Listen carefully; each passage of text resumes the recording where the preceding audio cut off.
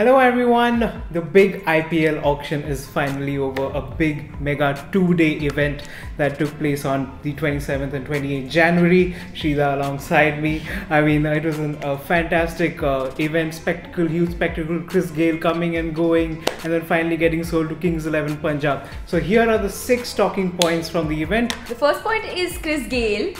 Just the 4th player on day 1 of the IPL auction, and he was unsold. Imagine the big hitting Gayle goes unsold. He came back on the 2nd day and still had no takers. It was just the 3rd time when he came in, did Kings 11 Punjab bid for him at his base price of rupees 2 crore, and there were no other takers, so they have him. Preeti Zinta, we saw her mouthing a little, we love him. Yeah. So Gayle in the 3rd time went to Kings 11 Punjab for 2 crore.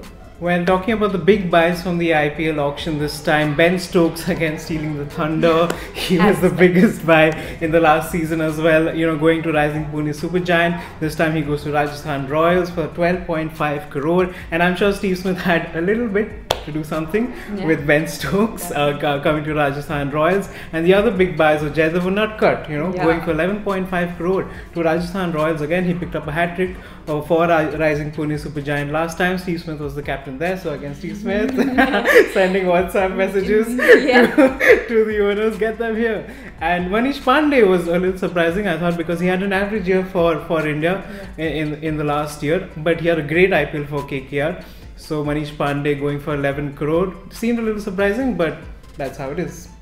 The 3rd point were the players that we expected would go for much higher amounts, but ended up going for way less. So we had Quint, one of the best wicket keepers right now. He came in at a base price of 2 crore, but went for just 2.8 crore, which was very surprising. Then we had Imran Tahir, who last year was unsold, but then came back as a replacement for an injured Mishmash.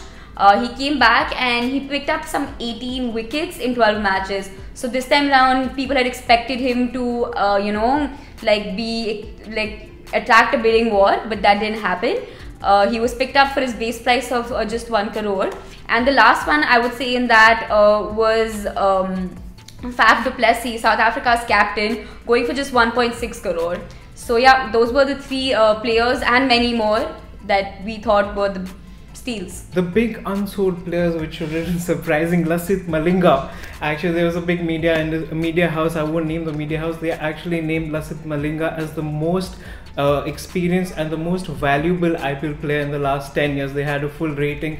So Lasith Malinga going unsold was a little surprising, but not that much, because he hasn't been at his best. He played the Bangladesh Premier League last month. He hasn't been at the best of his form, and he hasn't been playing well for Sri Lanka, so not that surprising, but a big player going unsold there. But the other thing was Shaun Marsh going unsold was a big shock to me, at least, because he has been the backbone of the Kings 11 Punjab. And when Shaun Marsh's name came up twice, I was looking at the Kings 11 table and the faces were like, no, we don't want him, we don't want him. I didn't understand what was going on there. And James Faulkner, you know, James Faulkner is that kind of an all-rounder. He's not a Ben Stokes or, you know, someone like the old Irfan Pathan or someone like a Hardik Pandya, but he's also a very handy all-rounder. He will get you runs down the order, he will get you wickets, you know, to break partnerships. James Faulkner is that kind of a player, but unfortunately he doesn't get a team.